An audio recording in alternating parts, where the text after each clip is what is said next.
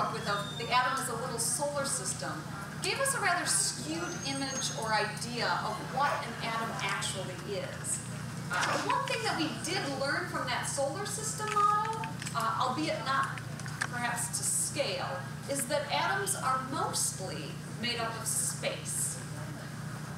I remember even at the time being really fascinated by the idea that something that felt solid to me, something like a table or this podium, was actually mostly made up of space and what that even meant. So today we know that atoms are really not like miniature solar systems. In fact, if we think about it in terms of a particle in terms of field theory, we can say that an electron is really an excitation of energy in a spread out electron field. It is a quanta, or a little packet of energy in that field. The physicist Richard Feynman explains, this is a quote, "Things on a very small scale behave like nothing you have any direct experience about. They do not behave like waves, they do not behave like particles, they do not behave like clouds or billiard balls or weights on springs or like anything we have ever seen." So we use these words, all of our words are analogous when we're talking about things this small. Our words become more like poetry.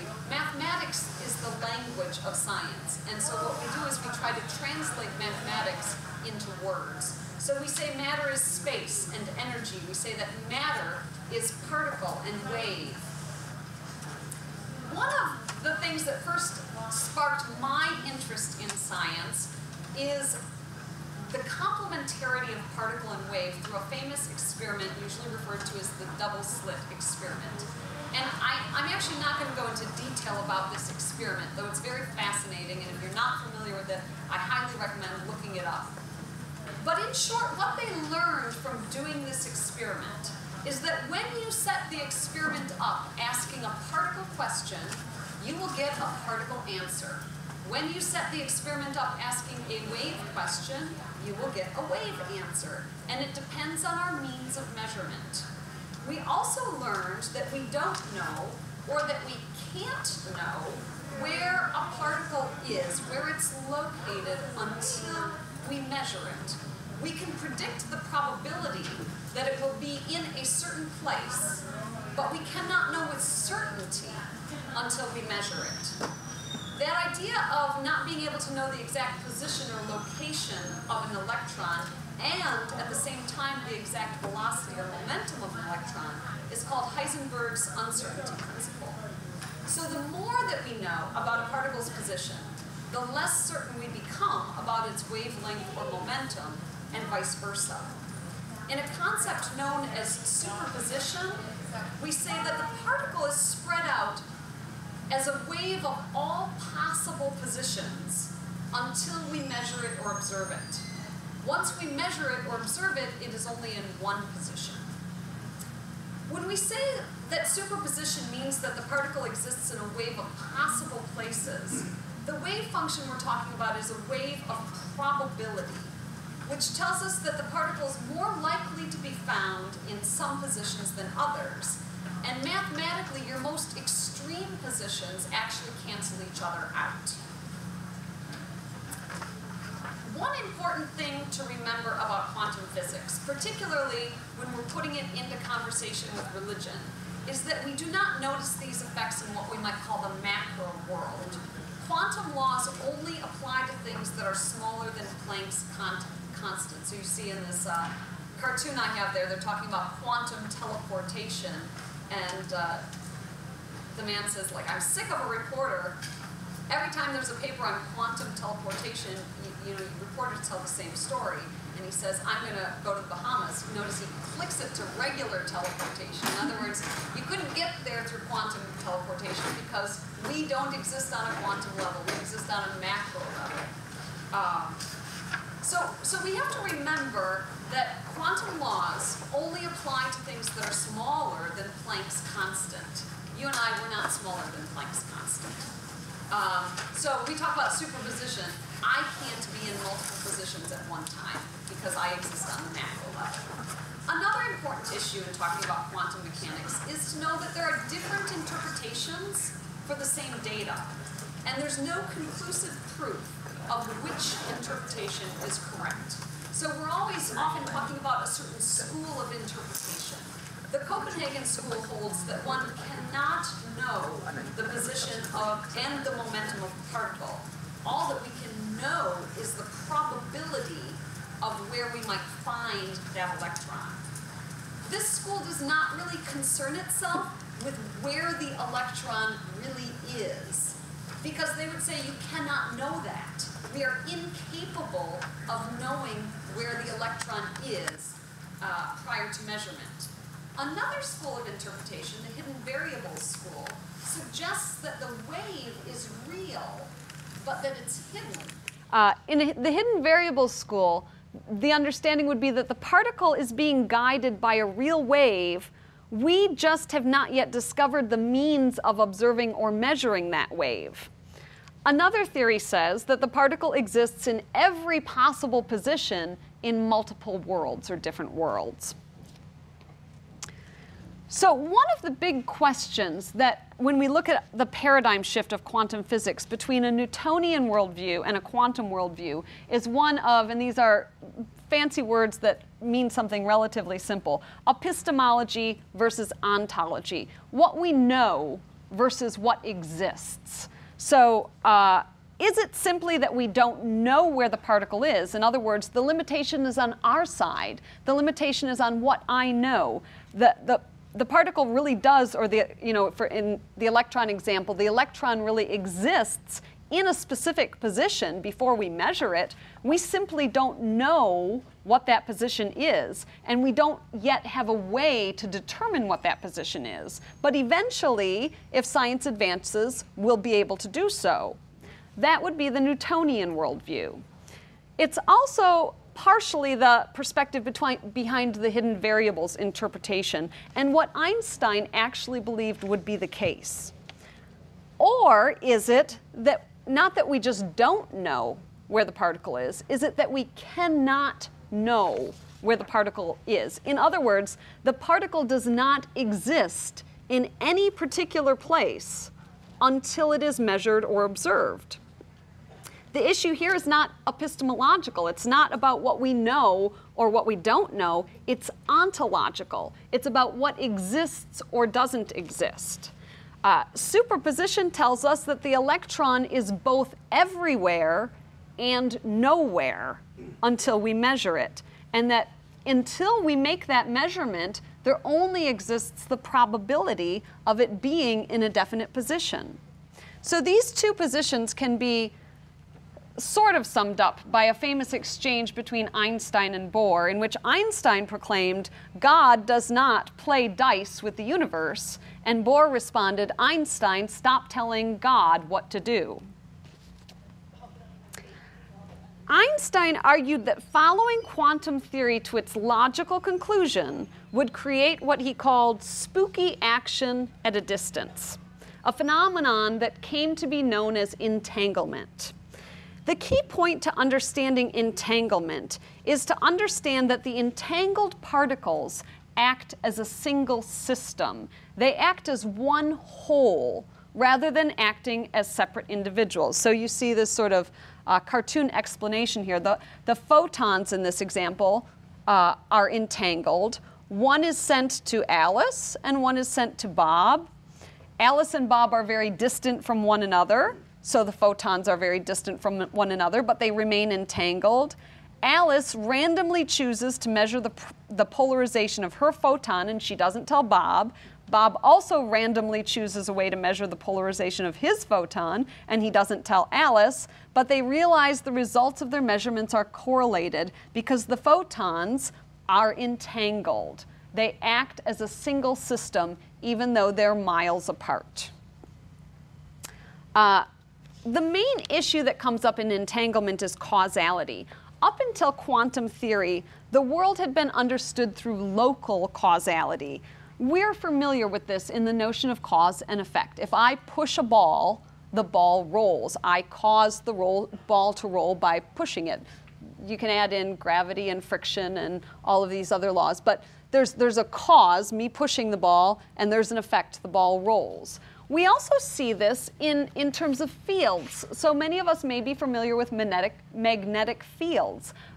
In that case, it's not that the objects aren't, so I like to do this with my son. My son is 4, and he's got one of these little magnetic train sets. And if I turn one of the trains around, I can make the other train move without ever touching it. So you would say, well, that's not local causality because they're not touching each other. But it is local causality because while the two trains are not the two cars of the train are not touching each other, the magnetic field that is created is touching the other train. So the train is still being moved by local causality. Does that make sense? You following that example? Kind of? Okay, so that's local causality, cause and effect.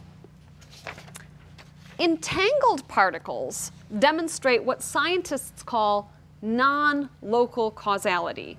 The particles are not touching in any way, and they are further apart than it is possible to communicate because even information cannot travel faster than the speed of light.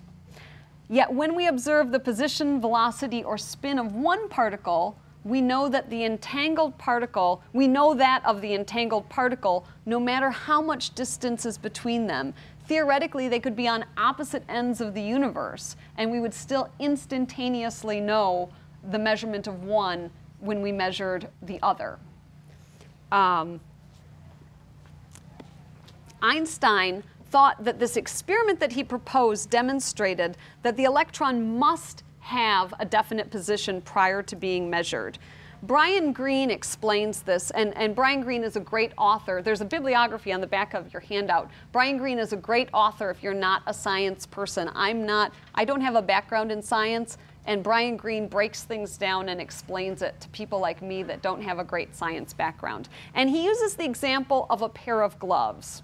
So from Einstein's perspective, if I get to work in Chicago, and it's wintertime, and I reach into my pocket as I'm getting out of my car because I'm going to put my gloves on, and I pull out my left glove, and my right glove is not there, I know before going home that it will be my right glove that I find on the floor of my garage or on the floor in my hallway.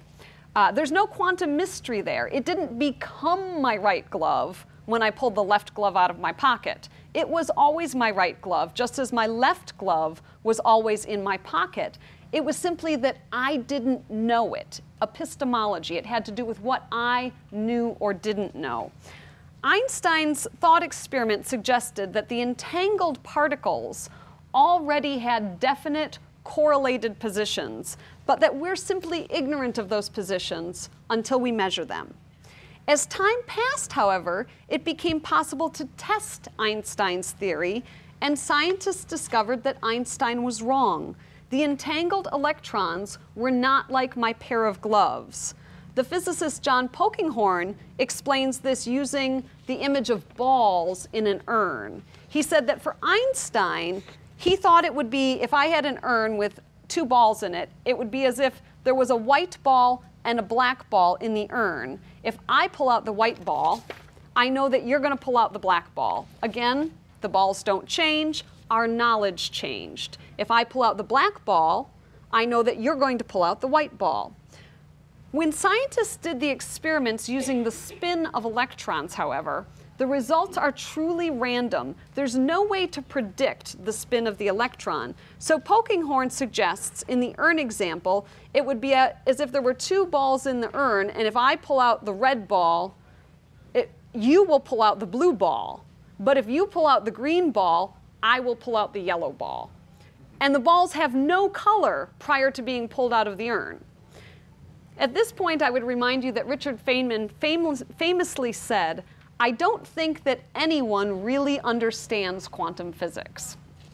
So if you're feeling a little confused, you're in good company.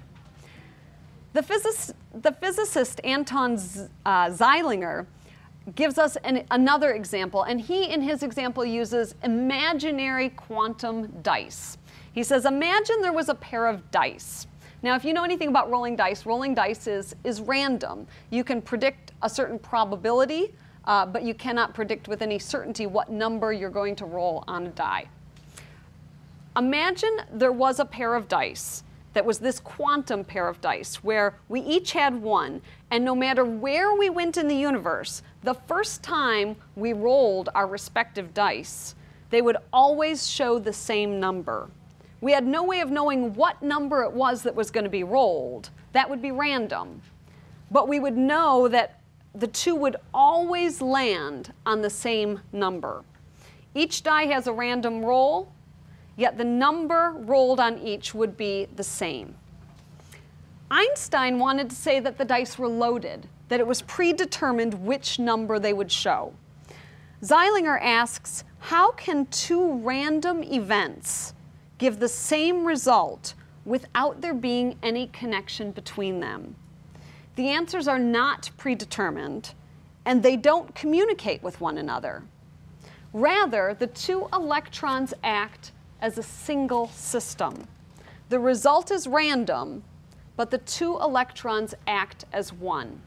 So like our imaginary quantum dice, we could not predict with certainty what the dice are going to show, but we can predict with certainty that the two dice will show the same number. As a side note, when you're talking about spin with electrons, they actually don't show the same, they show the opposite. But that's just a detail for those of you who are more familiar with the science.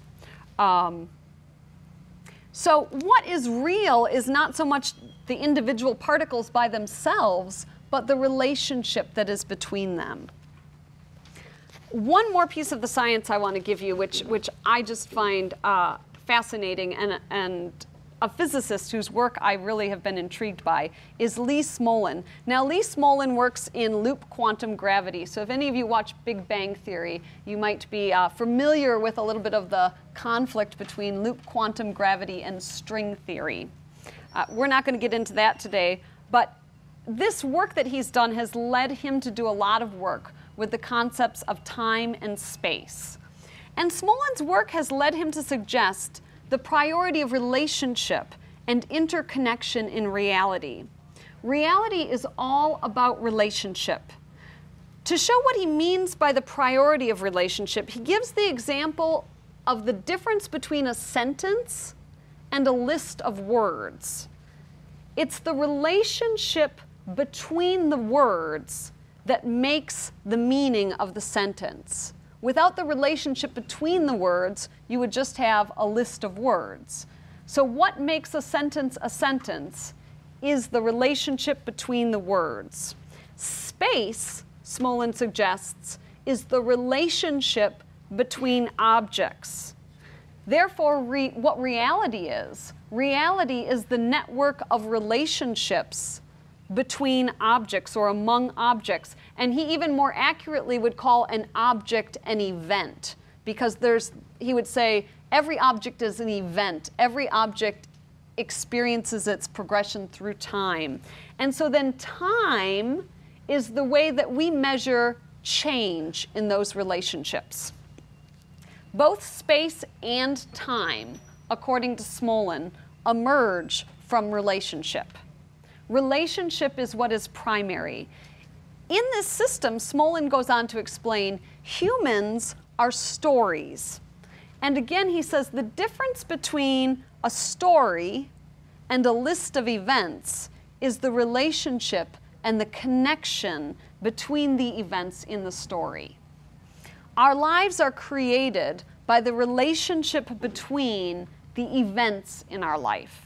Who we are as persons is created by the relationship between the events in our lives. And all of those relationships are interconnected. Our stories are interwoven with one another. My story does not exist without your story. From this moment on, our stories are entangled.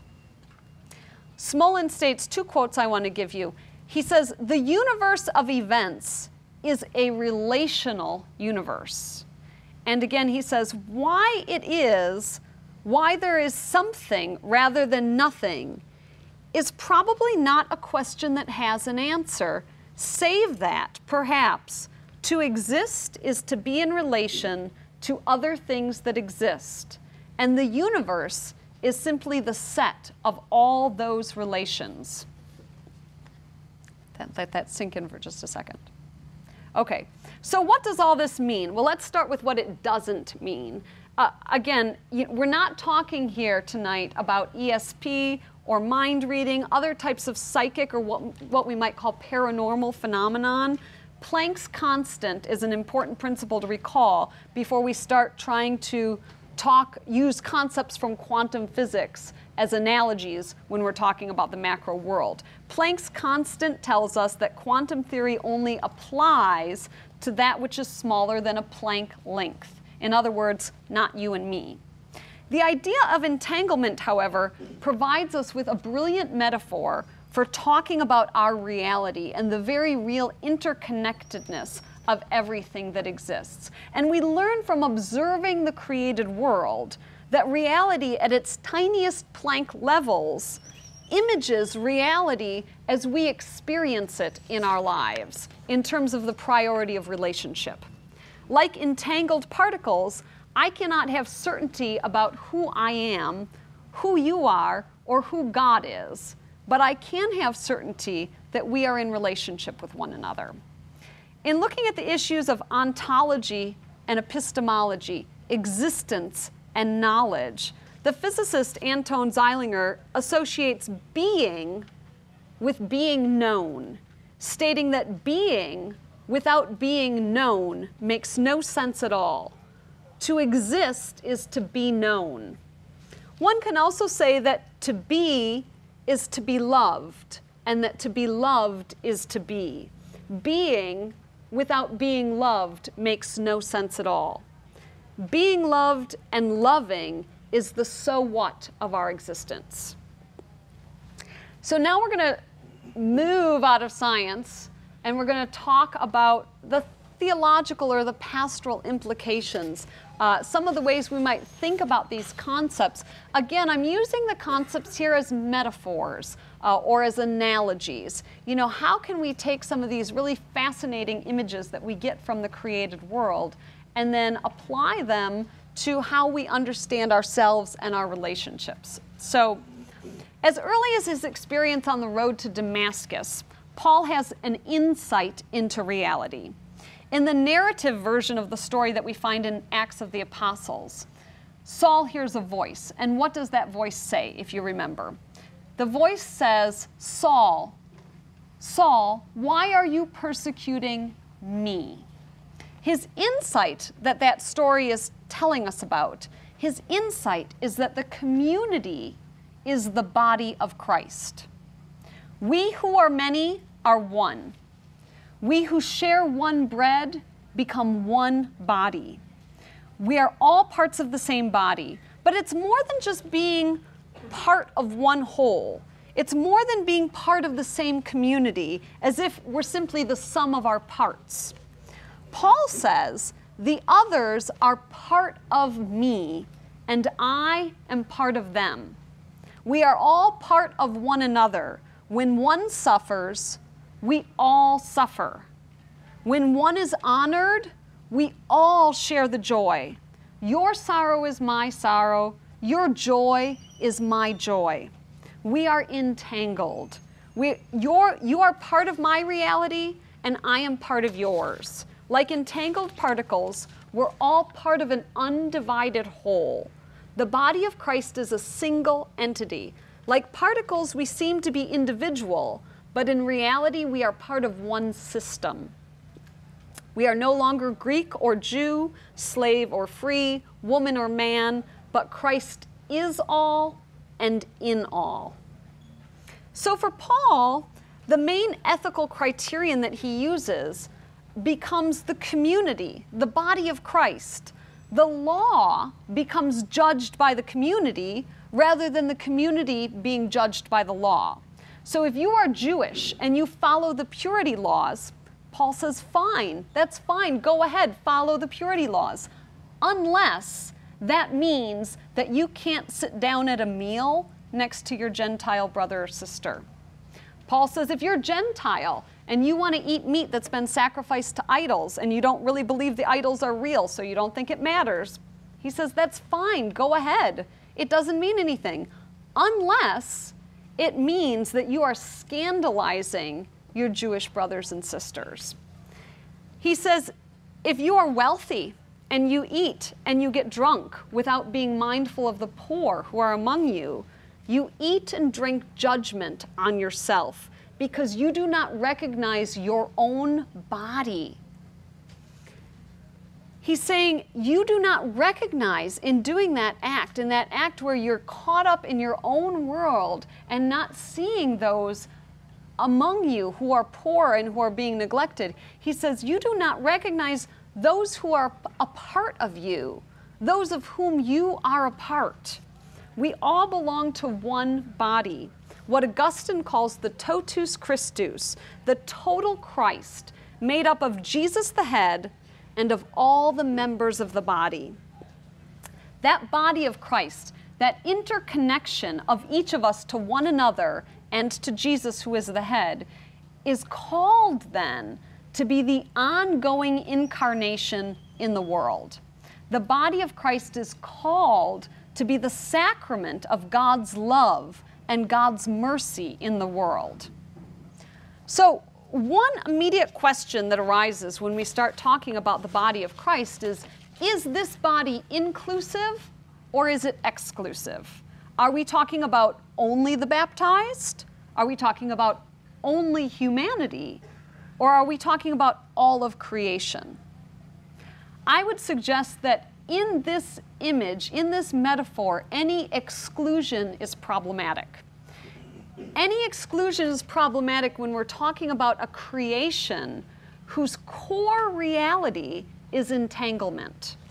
As Paul points out, creation itself groans in labor pains and waits in eager expectation and will share in the freedom and the redemption of the children of God. I'm just going to get rid of these little virus definition things. I don't know how to get rid of that one. Okay. So incarnation, when we talk about incarnation, incarnation in the person of Jesus Christ is the unity of God and matter itself. Matter as energy and relationship, and in this incarnation, God is intricately interconnected with all things that exist. There are obviously implications for this point in terms of our relationship to creation itself, as Pope Francis highlights in Laudato Si, and you could have a whole talk just on that. We're actually going to stick with talking about humanity, the interconnectedness of humanity, and our relationships to one another, both within our communities and to those outside of our communities. So as a community, we have to ask ourselves, whose voices do we not hear? Who are those who are at the margins of our communities? As they are part of the body of Christ, we cannot know Christ without knowing those people. We cannot know Christ without learning their stories. They're part of our reality, and they can teach us things that we cannot learn from our own experience. So within our communities, we are called to greater inclusivity and to greater listening. We also need to think about inclusivity in terms of those who are outside of our own religious traditions. So again, the incarnation was not the union of God and Christians. The incarnation is the union of God and humanity, and even all creation. So we have to also understand ourselves to be entangled with all humanity. Stephen Edmondson is an Episcopalian minister, and he began this open communion movement at his parish. So in his parish, all are called to the table. Everyone, anyone who walks through his doors, are called to the communion table. Not just Christians, but all people, regardless of whether or not they're baptized. His parish is in an urban area where there are many poor and homeless, and people often wander into the parish off the streets. And when they do, they are welcomed to the table, no questions asked. He notes, Jesus did not require people to be baptized before he sat down at table with them. And as one of his parishioners stated, we need to recognize that some cannot be more children of God than others. God does not love us because we are Christian. We are a Christian as a way of responding to God's love. The message of our entanglement as the body of Christ is that the whole is greater than the sum of the parts. The parts do not exist outside of the whole. However, as the physicist David Bohm, now as a little caveat here, David Bohm is actually from the hidden variables school, not the Copenhagen interpretation, so it's a slightly different slant on the whole interpretation of quantum physics. But he raises some really interesting and important points, and that is that we live in a world of fragmentation. We tend to understand things by breaking them down into smaller parts. It's one of the ways that our minds work, how we figure things out. We figure things out by dividing, by separating, by fragmenting. And that's not a bad thing per se. But it can be bad if it becomes our only way of understanding or our primary way of understanding things. It can be bad when we start to divide humanity along ethnic, racial, nationalistic, or class lines. These divisions create a social sin that goes beyond our individual or personal sin. And at the same time, we also recognize that our personal sin affects the whole. It sustains social and systemic sin. If I am not being my best self, I am denying something to the whole. My freedom impacts your freedom. Freedom is actually not unlimited, in part because we are interconnected. Like entangled particles, you cannot predict what my actions will be, and I cannot predict what your actions will be, but we can predict with certainty that on some level we will be affected by one another's actions. We have freedom, but our freedom is entangled. We hear a lot in recent years about the Google bubble, this idea that we can isolate ourselves intentionally or unintentionally, so that we only hear and see the things that reinforce our own beliefs. We cannot learn from another's story, from another's perspective, if we isolate ourselves from one another, if we try to act like individual particles instead of a system, instead of a whole. One of the problems with isolating ourselves is isolation also reinforces what we call implicit bias. We internalize this fragmentation in our society. We internalize it in ways that we are not even conscious of, creating an us and them mentality, creating the other as other in an act that we can call othering the other. We separate, we fragment, we divide. As an example of implicit bias, to use an issue that's actually been in the news a lot recently, studies have shown that people in the US culture see black males as bigger and stronger and more dangerous than their white counterparts, even when there's no difference. So studies have shown you can take a white man and a black man who are the same height and the same weight, and when people have been asked to evaluate it, they think that the person who's black is taller and they think that he's bigger. That's implicit bias. People don't know that they're doing it. They're not doing it on purpose. This implicit bias can also mean that a biochemical response of fight or flight is triggered in people's brains when they encounter a black man. This can be true for police officers as well. And it's not, the studies have shown that it's not only true for white police officers, it's also true for black police officers. Again, these biases are implicit. They're not explicit. It does not mean that a person is consciously racist, though some people are. That's not what this is saying. That's not what this is talking about. This is talking about something that's implicit, that's going on without people's conscious awareness. What that means is that we cannot address the issue of race in our country without understanding that we are interconnected parts of a whole. When we focus on individuals rather than the whole, we ignore these concepts of implicit bias and social sin. The headlines of our papers over the past several years have tragically illustrated this issue of looking at society as if we are each individuals, separately interacting with one another, instead of being more like electrons that can't be understood apart from the system to which they belong.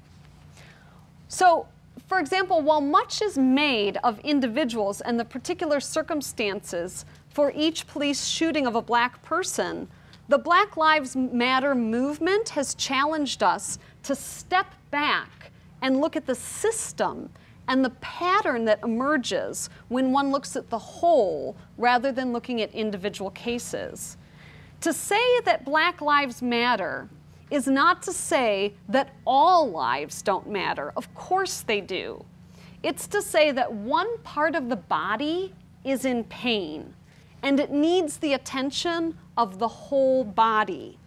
It is to say that the whole body is not functioning because the body is suffering from the disease of racism. That disease does not just impact persons of color. It impacts the whole body.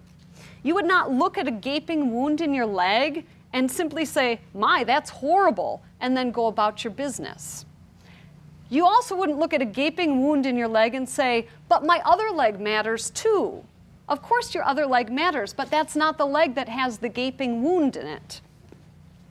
Also, because of the social structure of sin, one cannot treat the body for racism without dealing with the interlocking isms, the isms of classism, sexism, etc., without also dealing with interlocking systems of education, culture, family of origin, and yes, religion. Social sin can be thought of in terms of non-local causality. There is nothing that happens to one part that is not also happening to the whole. We need to think of the global world as one system, as an interconnected whole.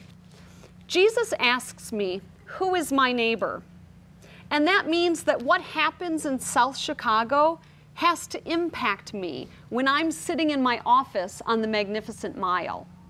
The fact that 7 people were killed and 35 people were wounded in gunshot violence in Chicago shootings over Labor Day weekend has an impact on me, and it has an impact on the whole, whether I acknowledge it or not. As I was preparing this, a quick Google search turned up that on that same Labor Day weekend, there were 4 homicides and 114 assaults in Philadelphia. Who is my neighbor? In an interconnected global world, my neighbors are not only those in my own metropolitan area. What happens in Syria or Myanmar happens to the whole body. The body cannot sustain itself, Paul notes, if some eat and get drunk while others are dying. If we fail to recognize the body, we eat and drink judgment on ourselves. For we have been baptized into one body. Baptism, in making visible what is invisible but already real, and in affecting what it signifies, can cleanse us from this falsehood that we are autonomous individuals. Baptism knits us to God and to one another in and through Christ. We become one body, which is to say, we become who we already are, who we are created to be. To be baptized is called to be a sacrament or a sign of unity in the world. In other words, we should be in our lives sacraments of entanglement, making visible what is invisible and allowing God to effect through us a tangible unity in the world. We are baptized into the mission of Christ, which is to incarnate God's love and God's mercy in our world.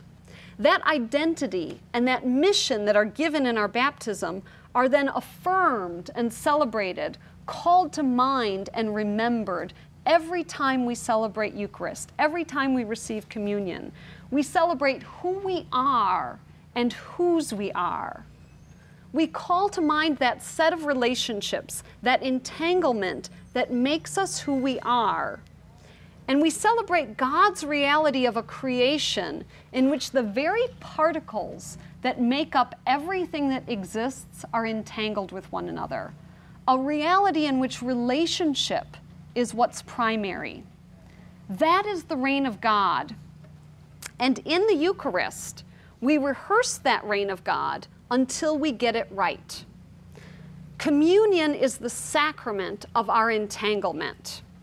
And as Augustine reminds us, we are called to be what we receive and to receive what we are and to be what we receive. We are called to be sacraments of entanglement in the world.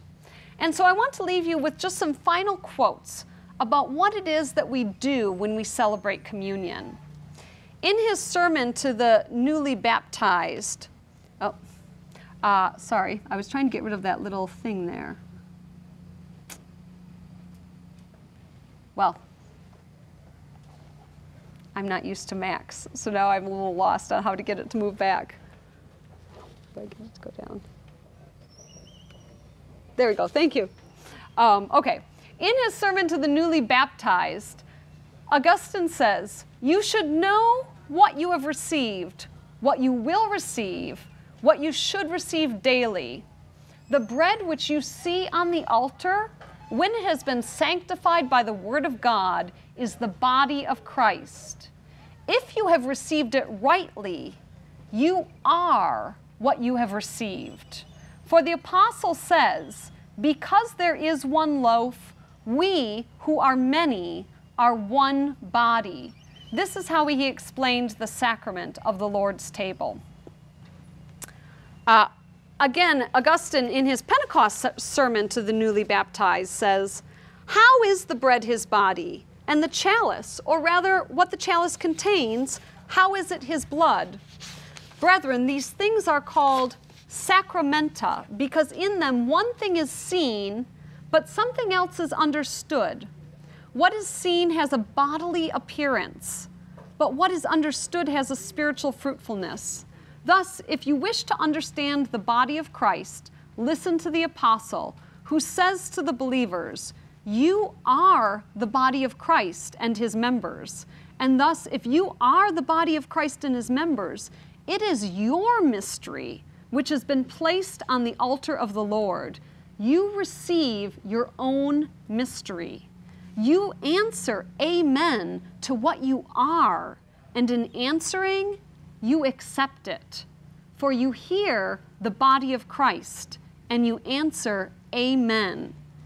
Be a member of Christ's body so that your amen may be true."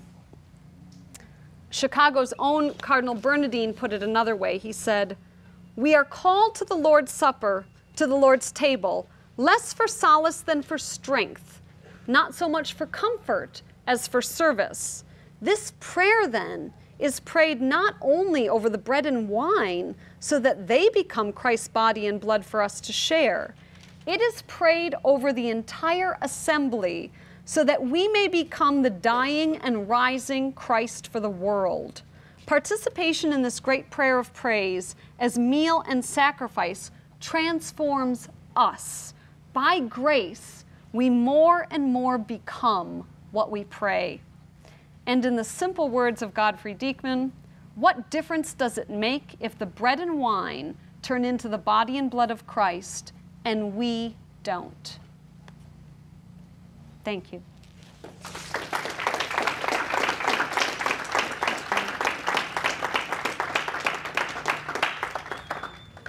I'll let you point out the questioner. Sure.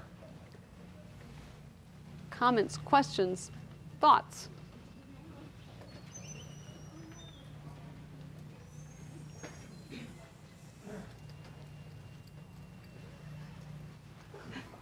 Dr. The one Lamb. that breaks the scum on the top of the Yes, pond. thank you.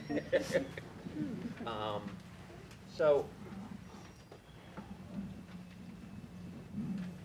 it does appear to a certain extent that when you take the quantum concept of entanglement, that you are sort of taking that to a more macroscopic level.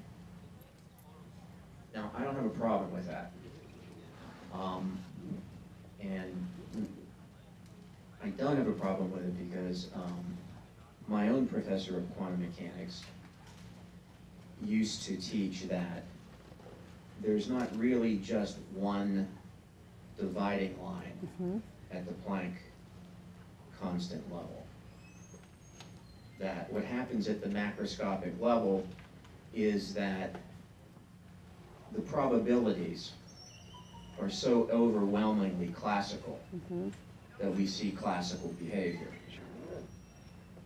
And what Dr. Oliver Ludwig used to teach was that, in theory, it is possible for a human being to walk through a wall.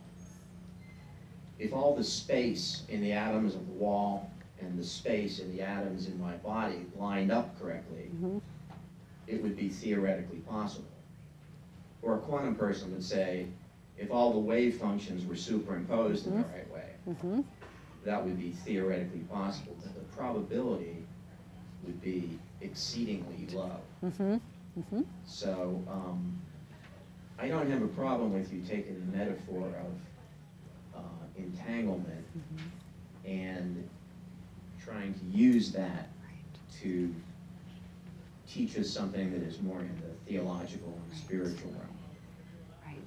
Yeah, and I guess I would say to that, that again, I'm not a physicist, so I'll leave that to the physicist to explain how we understand what or if there are any actual implications of that in the macro world, or how we might know more about that. And I'd be fascinated to listen to that conversation. I try to be very careful in my language in theology to stay in the world of metaphor and analogy. But you're right, I do stretch it because I guess fundamentally I sort of do believe personally that if we're made of particles and the particles themselves are entangled and interconnected, that there must be some implication to that. I just don't quite know scientifically what that is. I think theologically we feel and experience an interconnection. What I would not want to say is that the experience that we feel, that the connection we feel and experience, that's caused by a scientific entanglement. That's what I'm trying to avoid in terms of sticking with metaphor. But yes, I think fundamentally everything that exists is interconnected. I don't know if other scientists want to comment on that and disagree with it. By all means, please feel free. Not that I want to disagree with it, but it seems to me that you can choose either to be primary, because you can't understand relation without events to relate, and you can't understand events without relation. So I feel that it's useful to focus our attention on one or the other for a reason, and to bring out the other, especially if we're losing it, like the social sin, okay?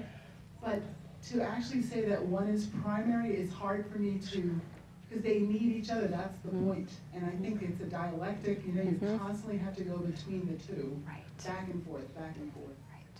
I also think that, you know, if we're using Christ as a metaphor, that his relationship was very personal, so that the individual is still very important.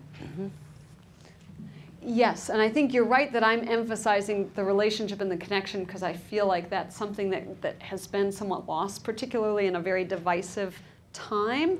But yeah, there's no relationship if there's not two objects or events or stories relating to each other. And certainly within the world of Catholicism, the individual still maintains a lot of importance. So, you know, we believe in the uniqueness of each individual person. You know, we still talk in Catholicism about the resurrection of the body and what that means, and the idea that somehow this me who is me exists after death.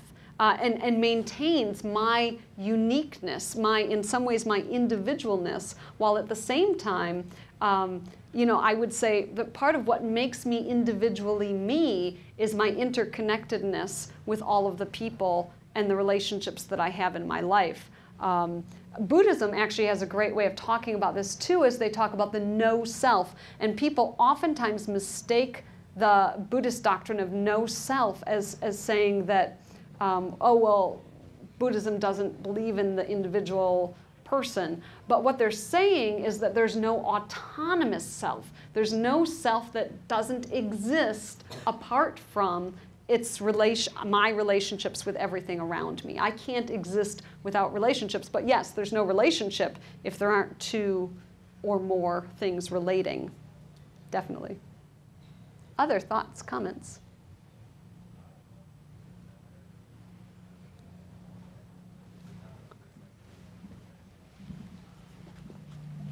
Thank you very much.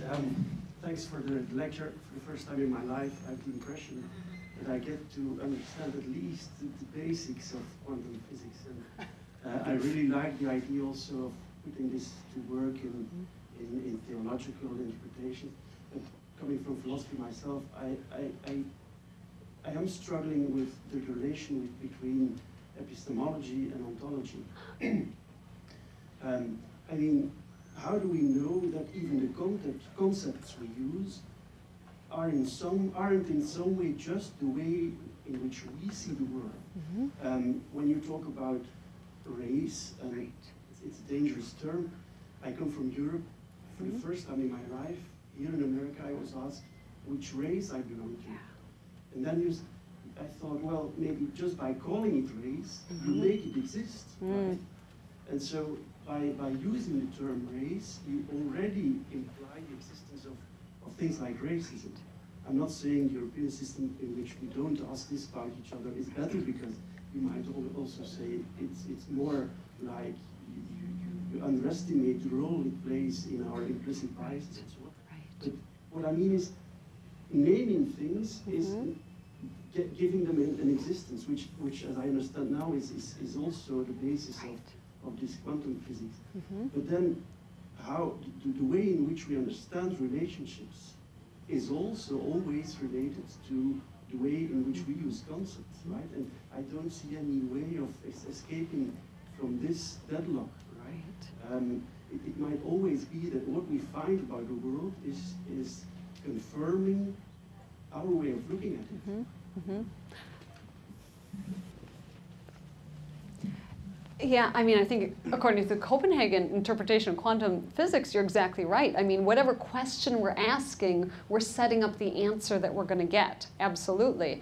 On the other hand, I would say when you talk about something like race, absolutely, race is a social construct. It's a made-up concept.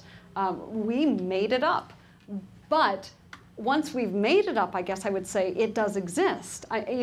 So in this day and age, people would say, well, I'm colorblind. What race do you belong to? I belong to the human race. Except that ignores and even suppresses the narrative of a whole people whose experience has been to be prejudiced against based on this made-up construct of race. And so to try to not talk about it, which is in some ways what I think the U.S. has done as a culture.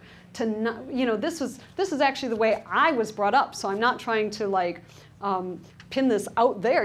I was brought up with this sort of middle-class white liberal mentality, which says, we all belong to the same race. I'm colorblind. I think all people are equal. But that doesn't actually reflect the reality of another person's experience who doesn't grow up, who grows up experiencing systemic oppression based on this made-up construct of race.